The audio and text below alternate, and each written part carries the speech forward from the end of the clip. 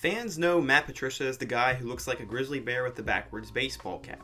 Or at least that's how the Patriots viewed him. But now as the head coach of the Lions, a lot of people have mixed feelings about the guy, and the fan base is starting to get kind of tired of him, to be honest. The highlight of Matt Patricia's coaching career came when he made the famous call to put Malcolm Butler in the game and steal the Patriots Super Bowl win over the Seahawks, and that was one of the craziest plays in NFL history.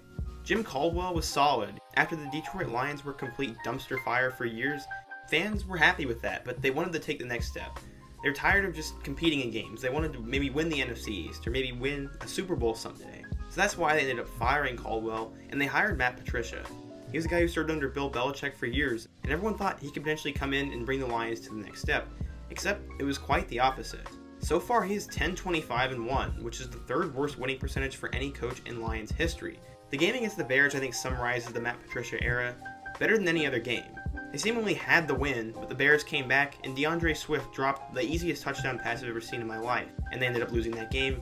And now they're off to a 1-3 record with losses to the Packers, the Bears in that game, and the Saints. And the fan base is tired of it, and they're tired of Matt Patricia and what he's doing.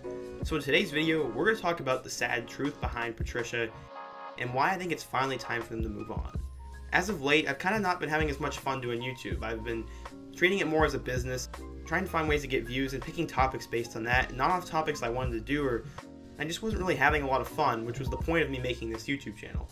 To try to have just more fun with the videos I'm making, and I really need your guys' support, so every time you hit that like button, it helps the video get in the algorithm, it helps more people be able to see it, and it shows me that you guys like what I'm doing. Be sure to leave a comment. I want to talk to you guys about the subjects I make, so be sure to leave a comment. If you're new, I talk about football. I'm going to start talking about the NFL more, so if you're an NFL fan, go ahead and hit that subscribe button as well, and turn on post notifications so you never miss another upload. Now let's get started with the sad truth behind Matt Patricia. So in order to talk about Matt Patricia with the Lions, we have to go all the way back to New York, where he was born and raised. He was a super smart kid growing up, and he played football and absolutely loved it, as he was a guy who was on the offensive line. He dominated in high school and was good enough to play at the college level, but he didn't exactly go to a super prestigious football school. It was more on the academic side. He went to Rensselaer Polytechnic Institute, which had one of the best aeronautical engineering programs in the country, and while he was there, he was a 4-year letterman on the offensive line, and he played both center and guard. Coming out of college, he had a pretty big decision to make, though. He could have been making $100,000 a year to maintain nuclear submarines and aircraft carriers with some sort of company. Instead, he decided to take a $94,000 pay cut and take a spot on the defensive line for the tiny Amherst College in western Massachusetts. The salary for that job was $6,000, as I said, and that was pretty gutsy of him to do. The people around him said knowing Matt, it didn't surprise him at all. He's obsessed with football and coaching, and when you have that, nothing really takes its place. Money is one thing, but it comes and goes. You gotta do something you're passionate about, and that's what Matt did. So you gotta give Matt credit for that in taking a big risk. Matt was an offensive graduate assistant at Syracuse for a couple years, and then the NFL came calling. The Patriots offered him a menial gig with entry-level pay, where he would collect and review video. And as we know about Matt, he took the risk. It didn't take long for his gamble to pay off, as he was promoted by Belichick 3 times over in the next 6 years, before finally getting the official tag as a defensive coordinator in 2012. Belichick's willingness to take a chance on Patricia and be so loyal to him doesn't surprise people. So Patricia became the defensive coordinator, and he became one of the top assistants in the NFL. In 2016, he was actually so good that the Browns interviewed him, and the Patriots allowed him to go there, but he did not end up getting the job. And I think honestly that would have been a death sentence for Patricia. He did well that year and would lead the Patriots back to the Super Bowl, where Malcolm Butler would make his famous play. From there, he was the center of a lot of NFL teams' new coaching search, and it came down to the Giants and the Lions. Jim Caldwell had taken the Lions out of the dumpster fire they were and made them into a respectable team, and they went 9-7 in 2016. But they were starting to get tired of the mediocrity, and they wanted a guy who could potentially take them to the next step by winning the NFC East, or maybe even a Super Bowl, or just NFC championships, stuff like that. So they ended up firing Caldwell after that, in search of a coach who could kind of take them to the next level. They felt as if they could compete with everyone and that they were a good team, but they needed a guy with the it factor who would potentially elevate their team and their franchise to the next level. They ended up selecting Patricia because he was a defensive-minded guy. He worked with Belichick for years, and he was a big part of the most successful NFL franchise of the century in the New England Patriots. There was a lot of hype for Patricia going into this, and people really thought he was going to do a good job. Now that Matt Patricia is the head coach for the Detroit Lions, there are 2 major reasons why it's time for them to move on from him. First, because of his attitude. Second, because of his on-field performance. And let's first start with his attitude problems. Bill Belichick is not known as the friendliest dude to the media, but he is respected for his coaching job. Matt Patricia is kind of trying to be like him, as he isn't the nicest dude towards the media and sometimes isn't the nicest towards some of his players. and there are two incidents in particular that really summarize that. First, let's start with the Darius Slay incident. When Matt arrived in Detroit, cornerback Darius Slay was coming off his first All-Pro season, and he was seen as one of the best corners in the league at this point.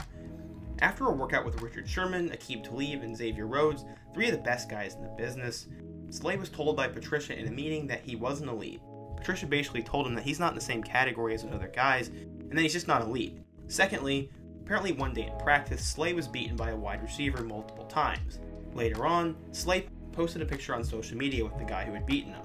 In a meeting later on that night, Patrick used the social media photo at the start with a small highlight tape of the said player on the board, and basically said to stop kissing up to another player, although the coach used different wording on that one. Slay said right there that's when he lost all respect for Matt Patricia as a man and as a person. And you may think Slay's just trying to get some attention from the media, but he is not. Other players who were in the meeting indicate that he did in fact do that, and said that sometimes Patricia would make attempts at jokes that would fall flat with the majority of the room. Basically, without saying it, they're saying that this happened. The second incident involves his attitudes toward the media. Golden Tate was a receiver that was on the Lions for quite a while, and they ended up trading him eventually. A reporter once asked him, "Why do you think this move makes your franchise better?" And this is Patricia's response. Well, you know, do me a favor, just kind of sit up, just like have a little respect for the process." That was his quote, basically making an insult and attacking the reporter. What I find funny about this is, it's not like the Golden Tate trade was stupid, like, people saw it coming and there's no reason to attack the reporter for that, and he shouldn't have gotten a lot of crap for responding to the trade because it was a good trade. Finally, he's seen as a dude who's super egocentrical, he isn't the most polite dude, he doesn't let the other coaches on the staff kind of have their own roles, he just wants everything to be done his way and he's not willing to change. Combining all those factors with the fact that the team isn't winning games, that leads me to my second point, the on-field performance of the Detroit Lions. Before he got there with Caldwell, they had gone 36-28 and had made the playoff twice. Comparing that to where they were a decade ago, I think Lions fans and most NFL franchises would take that in a heartbeat. But again, they wanted more success and they wanted a guy to take them to the next level. As a Bill Belichick disciple, he was expected to come in and change how things went on the field, especially on the defensive side of the ball. In 2017, it was 16th in points allowed. In 2019, it was 26th, and currently going into week 5 of the NFL season, it is 26th. So a guy who was supposed to be insanely good at defense can't even get his defense in the top half of the league. Another thing that's probably very painful to watch as a Lions fan is blowing these double-digit leads and losing all these close games. Just time after time, even though the Lions are ahead, or the game's close at the end, you just know they're going to blow the game. Amongst the Lions coaches, Patricia has the third worst winning percentage of all time. He's 10-25-1 in his third year so far with the Lions. In 2020, they've had 2 blowouts, a game-winning field goal, and a horribly heartbreaking blown game against the Bears. They're 1-3, and it doesn't look like things are going to be getting any better. Which leads me to my next point. It's time for the Lions to move on from Matt Patricia. It's time for them to move on from a guy like Matthew Stafford. They have young guys like Kerryon Johnson, TJ Hawkinson, DeAndre Swift, Kenny Galladay, and Quintez Cephas. But it's time to blow it up. It's time for a new quarterback. It's time for a new coach. It's time for a lot of things. And they need a guy who can be like Jim Caldwell. So the verdict is that Patricia needs to go. He's now on the list of Belichick disciples that haven't panned out. He's a guy who's always in his head and refuses to make change. He won't let anyone else do anything, and he thinks he's the greatest coach on planet Earth. Supposedly for a guy who was supposed to be a defensive mastermind, he can't even coach a top 25 defense in the NFL. He's been a PR nightmare at times, and he's run out big-name players like Glover Quinn and Darius Slay. He's blown a ton of double-digit leads, and the team just doesn't look that good. I liked Matt Patricia, I liked the hire when it happened, but I think it's just time for them to move on. What do you guys think down in the comment section? I'm a Colts fan, I haven't been watching the Lions die hard over the past few years, but if you are a Lions fan, let me know what you think down in the comment section. Is it time for Patricia to be fired? And what is it like to even be a Lions fan? I'm genuinely curious about that.